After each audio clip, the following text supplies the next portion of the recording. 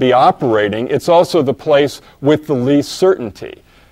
If you repeat someone else's experiments in the laboratory, you can probably make progress very steadily. On the other hand, no one's going to be very excited about the results. So if you're operating in totally new frontier territory, there are no guarantees about how long it will take to understand the system that you're trying to understand.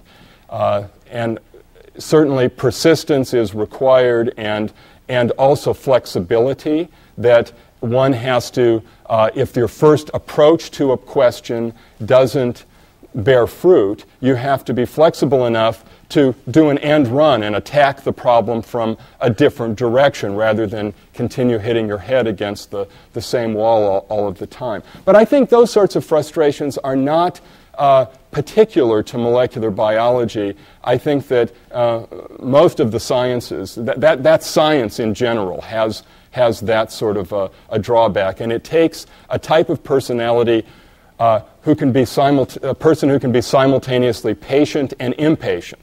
You have to be willing to work for a long time to get to a result. So you have to have patience, but also you have to really want to get there, and so you have to be at the same moment an impatient person. Yes, down in front. Why did you heat the sodium tartrate? Was it to increase the rate of reaction? Yes, that's a good question. Why did we heat the sodium tartrate? It was at about 50 degrees Celsius when we started the reaction, and you're absolutely right. It has to do with the rate of the reaction. Many reactions will occur more rapidly at a higher temperature, and in this case we were able to speed up both the uncatalyzed and the catalyzed reaction. Now you may say you didn't see the uncatalyzed reaction speeding up. Well, we didn't have a sensitive way of monitoring the very small amount of oxygen and carbon dioxide that was being evolved in that reaction before we added the catalyst. But had we been able to do that, you would have seen that the uncatalyzed as well as the catalyzed reaction would speed up at the higher temperature. Additional question, yes? What is the catalyst in the purification? So the comment was that you've purified DNA in the laboratory, and you're interested in the catalysis of that. Well, during the purification, there isn't a catalyst during the purification, but the cell uses a catalyst to build the DNA to start with. And so that's called a DNA polymerase. A polymerase is an enzyme that strings together the individual, what we call monomer units, to make a polymer. In the case of DNA, the monomer units are the nucleotides, which are in the form of A, G, C, and T, are the four building blocks.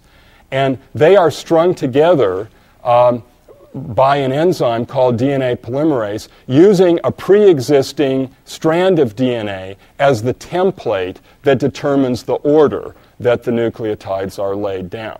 So the catalysis, in fact, involves not only the enzyme DNA polymerase, but also a pre-existing chain of deoxyribonucleic acid. In the back, in the gray sweater. Since RNA is coded from DNA, wouldn't DNA then have catalytic properties if RNA is coded from it? So that was a very perceptive question, that if RNA has catalytic properties, why not the DNA that encoded the RNA? What's so special about RNA? In fact, DNA in its single-stranded form has been recently shown to have catalytic activity. For example, Jerry Joyce at the Scripps Institute in Southern California has done some nice experiments along those lines.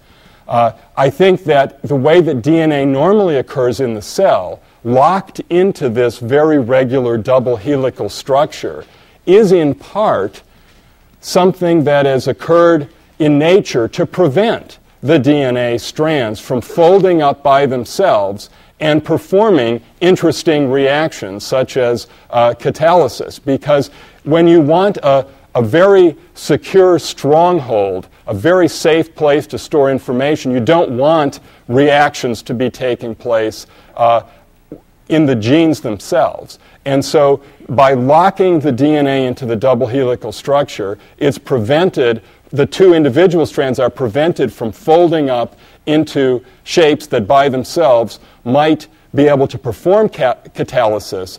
As you'll see in the next lecture, one type of catalysis can be self-catalysis, can be cleavage of a bond within the same molecule. And the last thing we would want our chromosomes to be doing would be for the strands to fold up and catalyze their own cleavage or rearrangement in an uncontrolled way. But you're absolutely right. From just from a chemical basis, RNA is not that different from DNA. It does have an addition, as you can tell from the name, deoxyribonucleic acid is missing what kind of an atom? An oxygen atom on every one of the building blocks. So RNA has an extra oxygen atom. It's actually in the form of a hydroxyl group, an OH group. And that does give RNA additional reactivity and additional structural possibilities relative to DNA. But it's a fairly small difference. And so if RNA can be a good catalyst, you would expect DNA should at least be able to be a fair catalyst. Question over here. This is kind of related to the last one, but is it that extra hydroxyl group that allows the RNA to form the different structures? And why do the different kinds of RNA form the different structures?